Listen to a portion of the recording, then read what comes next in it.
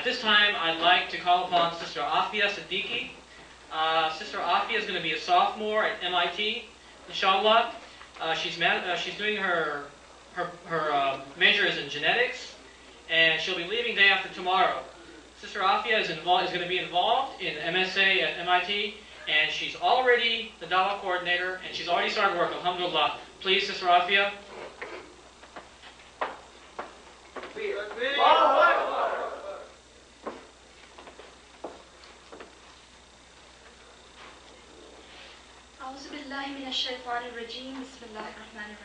Brothers and sisters in Islam, Assalamu alaikum. Thank you. It is my challenge, not only to every single person on the face of this planet Earth, but also, if there's any civilization on any other planet, it's my challenge to them as well, that Islam is the best savior and protector for women. And I am saying this with all this confidence, not out of arrogance, but because I believe that Islam was revealed by Allah subhanahu wa ta'ala, the most just and merciful God, the God biased neither in favor of men or women, the creator and sustainer of both men and women. Islam elevates women to a level that has no parallel. Let's just take one example. Our Western philosophers and saints, they say that woman is the seat of the devil, but the Quran calls her muhsana, fortress against the devil. They say that she is the one responsible for our downfall from paradise. But the Prophet Muhammad said, paradise is under the feet of a woman, a mother. And that's not all. She has been given rights and protection in every sphere of life. She has all the basic human rights, including the right of inheritance, of owning property, of choosing her husband, of getting dowry, of divorce, of not only earning money, but even keeping every single cent she earns. And what not. You name it, and it's there. But let me make it clear that this earning money thing, in Islam, it is not the responsibility of a woman. Her responsibility, her duty, is with Allah and with her family. And if she takes care of that, alhamdulillah, she's in good shape, according to the Prophet Muhammad. That's enough for her salvation. But this does not mean that her duty is to slave away at home like a bondsmaid. This was at least not the practice or the teaching of our Prophet Muhammad or his companions. Once, a man came to the Caliph Umar bin Khattab. He wanted to complain about his wife. He was standing outside the Caliph's house, and from inside, he could hear Caliph Umar's wife giving him a hard time. But Umar's voice was nowhere to be heard. He thought, well, looks like the poor Caliph is in the same torment I am. He started going back. Umar saw him and called him back, heard his story, and you know what he replied? He said, do you not see that my wife cooks my food, washes my clothes, suckles my children, thus relieving me of the necessity of employing a cook, a washerman, and a nurse, even though she is not in the slightest degree responsible for this. And more than that, I have peace of mind on account of her, and I'm protected from adultery. In view of all this, I put up with her excesses, and I would advise you to do the same. And the Prophet Muhammad said, the more civil and kind a person is to his wife, the more perfect in his faith he is. The Quran says, وَعَاشِرُوهُنَّ بِالْمَعْرُوفِ فَإِنْ كَرِهْتُمُوهُنَّ فَعَسَىٰ أَنْ تَكْرَهُوا شَيْئًا وَيَجْعَلَ اللَّهُ فِيهِ خَيْرًا كَثِيرًا. Live with your wives, treat them with kindness and equity. If you take a dislike to them, it may be that you dislike something, but Allah has kept a great deal of good in it. The Quran further says, وَلَا تُمْسِكُوهُنَّ ضِرَارًا لِتَعْتَدُوا وَمَنْ يَفْعَلْ ذَلِكَ فَقَدْ ظَلَمَ نَفْسَهُ وَلَا تَتَّخِذُوا آيَاتِ اللَّهِ هُزُوًا. Do not keep your wives by force, so that you may injure them or hurt them. And whoever does this wrongs his own soul. Do not treat the words of Allah as a joke. My dear brothers, Allah means business here. And my sisters, this does not mean that we take advantage of all these examples and start taking advantage of men. No. What I am saying is simply that a woman is not an unpaid slave. According to the Prophet Muhammad, she is the queen of her house. And not only that, she is also given permission to go out, and not only that, she is given respect, protection, and dignity. Things which no other society, especially what the West has not given her. The hijab is not a restriction. It allows a woman to be judged by her content, not by her packaging, by what's written on the pages, not the pretty artwork on the cover. We are judged by who we are, by what we have to say, not by how we happen to look while we are saying it. Islam does not see the woman as a prize cow to be paraded before the world. No. The Prophet MUHAMMED ﷺ summed it up beautifully. He said, the best object of benefit of the entire world is the pious woman. This is so profound. Not the rich woman, not the beautiful or successful woman. Because these qualities will not benefit her in the long run. Minds can be lost, wealth can be spent, and beauty shall change. These ephemeral qualities are for the pleasure of this world, whereas piety is for the pleasure of Allah. His advice to men seeking a wife was, get one who is religious. Not the one in the 50% tax bracket, the one with the Jaguar, the one with her own corporation, the one with the great looks, or the one who brings more dowry. No. In Islam, a woman is seen first and foremost as a servant of Allah subhanahu wa ta'ala, not as the slave of a human being. And in the eyes of Allah, she is no less than a man. It is true, لَيْسَ الذَّكَرُ كَالْأُنْثَى. The man is different from the woman, psychologically, biologically, physiologically different. The man is physically more stronger. We can see that. Doesn't need any explanation. So Allah has given him the charge, the responsibility for providing for the family, for earning for the family. He's been given the daraja, the position of leadership in the family. But this does not make a woman inferior. No. Where rights are concerned, وَلَهُنَّ مِثْلُ الَّذِي عَلَيْهِنَّ بِالْمَعْرُوفِ وَلِلرِّجَالِ عَلَيْهِنَّ دَرَجَةٌ. Her rights are equal, mithl, to those of man, even though man has been given the daraja, the degree over her. The degree, the responsibility, and accountability for providing and sustaining the family. What has this got to do with inferiority or superiority? Nothing. Allah has made it very clear. إِنِّي لَا أُضِيعُ عَمَلَ عَامِلٍ مِّنْكُمْ مِنْ ذَكَرٍ أَوْ أُنْثَى بَعْضُكُمْ مِنْ بَعْضٍ. I shall not waste the efforts of any of you, man or woman. You are members one of another. And إِنَّ أَكْرَمَكُمْ عِنْدَ اللَّهِ أَتْقَاكُمْ. The person who is more revered, who is more superior, or who is more respected in the eyes of Allah, is the one who is more pious, who has more taqwa, regardless of whether it's a man or a woman. History is filled with women who exemplified this fact, who taught men as well as women, who gave religious verdicts, who fought and died, all for the sake of Allah, not to prove to the world that they were capable.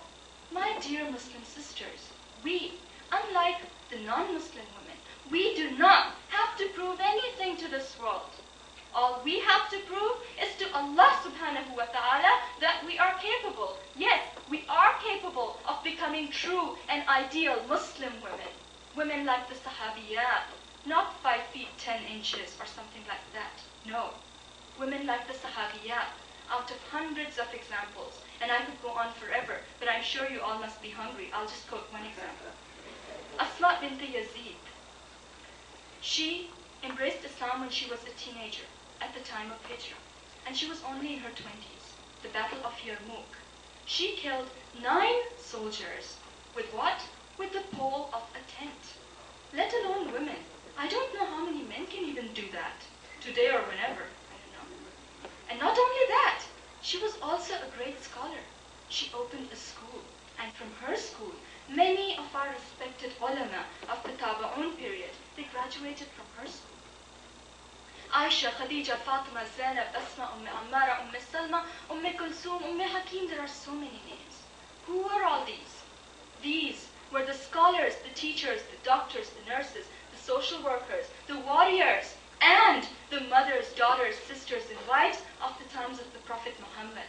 These were the people about whom Allah has said, رَضِيَ اللَّهُ عَنْهُمْ وَرَضُوا عَنْهُ أُولَٰئِكَ حِزْبُ اللَّهِ أَلَا إِنَّ حِزْبَ اللَّهِ هُمُ الْمُفْلِحُونَ. Allah is pleased with them, and they with Allah. This is the group of Allah, and indeed, it is the group of Allah that will succeed. And we did succeed, in this world and in the hereafter. 30 years after the Prophet Muhammad, and the Muslim empire spread all the way from Africa to India and Spain, 3 continents. Why is it, I will ask you, that today we are the third world? We have lost the respect and dignity we enjoyed. We are apologetic and submissive. And to whom? To the disbelievers, the kuffar. Astaghfirullah. Why is it that today sons of the caliber of Muhammad bin Qasim, Tariq bin Ziyad, and Khalid bin Walid are not born? Because we don't have mothers of the caliber of Fatima, Zainab, Khala, and Asma. And why don't we have those mothers? Let us think about this. Brothers and sisters, there are 357 in Surah Nisa, right where the commandments for women are laid. And another verse in Surah Tahrim. Ya ayyuhalladhina amanu, qu anfusakum wa ahlikum nara. O you who believe, save yourselves and your families from hellfire. Brothers and sisters, this is one extreme. Inna Allah la yuhibbul mu'tadeen. Allah does not like any transgression, any extreme. The other extreme is equally bad. There are people who are guilty of burying their women alive. Yes, today, mentally burying them by telling them that they are inferior, third-class slaves of men. And may Allah forgive us in the name of Sunnah.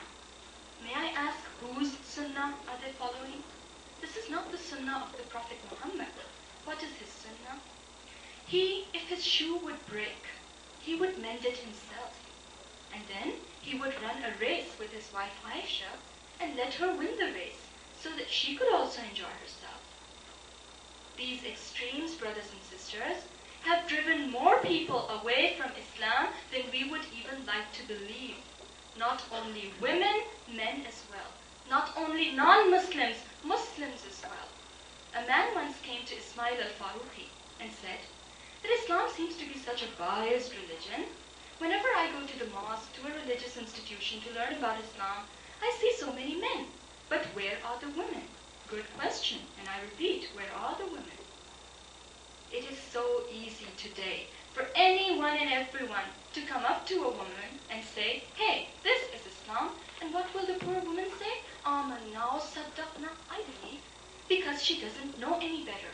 Her basic right, I should say her duty of education, religious and secular, has been taken away from her. What is the result? Brothers and sisters? Okay, brothers and sisters, this right of education, by taking it away from women, what do we see? If a woman has messed up ideas, non-Muslim ideas, or if she is totally ignorant of what's going on around her, in either case, can she be expected to raise a child the model of a perfect Muslim? Of course not. The first 5 years of the child are not as trivial as we think they are. According to a fact, scientific fact, the brain of the child develops not only before he is born, but it takes the first 5 years for the brain to fully develop. And in these years, whatever he sees around him, whatever he sees his mother, his parents doing, will have an impact on his future character. If the mother is the model of an Islamic woman, and the father for that matter too, the child will more likely than not become an Islamic model himself. But if the mother herself is locked up in a dark corner of a dark room of a dark home, secluded from the entire world, what can you expect? What is this generation gap that we see? And why are all these un-Islamic, cultural, traditional practices so prevalent in our Muslim world? There's many of them. Let me just take one. Jahez, dowry, as you saw in the skit earlier on. It is a big thing in India and Pakistan at least. And what is this? Well, this is that at the time of marriage, the girl has to bring cash, furniture, God knows what not. This is totally un-Islamic. Then why is it that so many good girls cannot get married because of this? And if they are getting married, a lot of times their parents don't even ask them if they want to get married or not. The Quran is very clear on this. يا أيها الذين آمنوا لا يحل لكم أن ترثوا النساء كرها. O you who believe, it is not lawful for you to take a woman by force against her will. No. And if they do get married, may God forbid it, but if to a cruel, unkind person, they bear his excesses their whole life. Number one, because they don't even know that according to Islam, if a woman wants at the time of the marriage, in the marriage contract, she can put the stipulation and keep the right of divorce in her hands. And if I am wrong, Brother Jamal Badawi, please correct me. I request you right now. Okay, he's saying I'm right. Okay, so this is... Pardon? Oh, there's more even. Okay. I don't have time. That's the problem. Anyway, so this is one thing. The other thing, in some very traditional families, if a girl even wants to ask what is in her marriage contract, or what the contract is, period, they label her as shameless. And if such a naive girl does get divorced, why does the whole society look down upon her? Islam does not. Allah does not. In the Quran, in fact, where Allah is reproaching the wives of the Prophet Muhammad for giving him a hard time, he says that if you do not repent, I will replace you with women better than you, ثَيِّبَاتٍ وَأَبْكَارًا, who will be married previously and who will be virgins. Brothers and sisters, when I was in Pakistan, I had worked very, very closely with the president of United Islamic Organization for 2 years. And in fact, she'll be coming to America later on this year. Ask her and she'll tell you, day in and day out, how many cases of women there are suffering, having serious problems because of these and many other un-Islamic practices. And when I say un-Islamic practices, I am including all these Western forms of dating and whatnot. I'm including all of these. Brothers and sisters, this has got to stop now. This has got to change. We as Muslims, what is our goal? Our goal is to serve Allah. Why are all these un-Islamic practices so prevalent? We have to change them now. أَلَمْ يَأْنِ لِلَّذِينَ آمَنُوا أَن تَخْشَأَ قُلُوبُهُمْ لِذِكْرِ اللَّهِ وَمَا نَزَلَ مِنَ الْحَقِّ. Has not the time come for Muslims that their heart turn towards Allah, remembrance of Allah, and what Allah has revealed, which is the truth? Yes, the time has come. The time is now for us to get together and come up with solutions for these problems. Let none of us think that we cannot make a difference. Yes, we can, if our intention is pure. If we strive in the path of Allah, Allah has said, وَالَّذِينَ جَاهَدُوا فِينَا لَنَهْدِيَنَّهُمْ سُبُلَنَا وَإِنَّ اللَّهَ لَمَعَ الْمُحْسِنِينَ. Whoever will strive to reach Allah, Allah will guide him to the way that leads to Allah. And indeed, Allah is with the people who are righteous, who do good deeds, who are the muhsineen. So let us do away with our cultural, traditional, whatever biases. Shun everything un-Islamic and turn towards Islam. وَمَا عَلَيْنَا